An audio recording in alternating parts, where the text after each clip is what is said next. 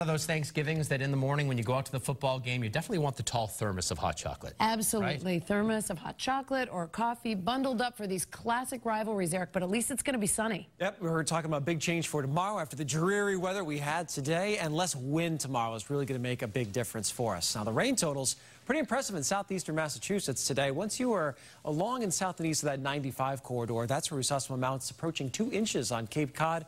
Then once you head towards central Massachusetts, closer to a 1/4 inch. There's a pretty fine line between the haves and the have-nots. Tonight, it's about the cold.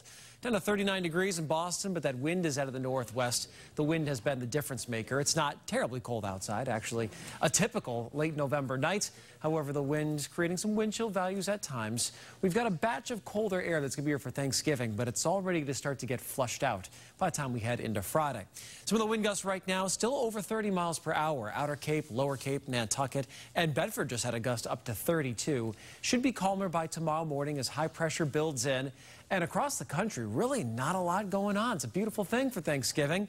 Your rainy spots, Florida, ironically, the Sunshine State, and Washington State into Oregon, but there's a little payoff there.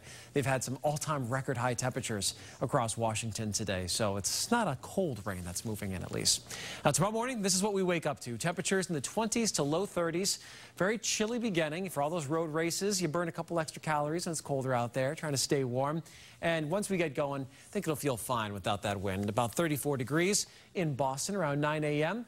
For any of the football matchups, again, mid-30s for the most part. Need to layer up, warm beverage for sure, but not a bad day. Actually, last Thanksgiving, the high was 44. This Thanksgiving, the high will be about 44. 44 in Bedford as well as Taunton area, 45 in Norwood, Boston around 43 degrees.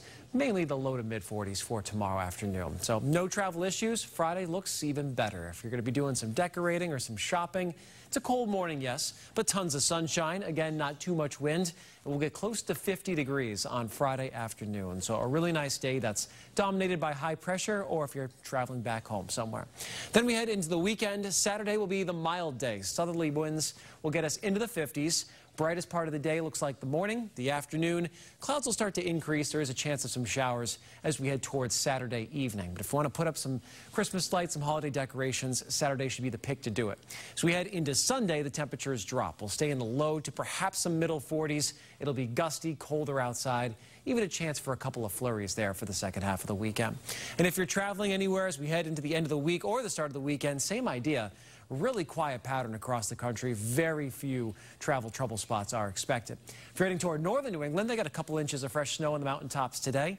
On the cool side for Friday and Saturday. Sunday, the cold really comes back in with some snow showers. And for the Pats, it'll be about the wind, and you can bring a toy for the Patriots toy drive. That will be on Sunday as they take on the Dolphins. Always much appreciated, I am sure. So here's a look at the 7-day outlook. Monday starts cool next week, but we jump up into the 50s on Tuesday and might even make a run at 60 by Wednesday.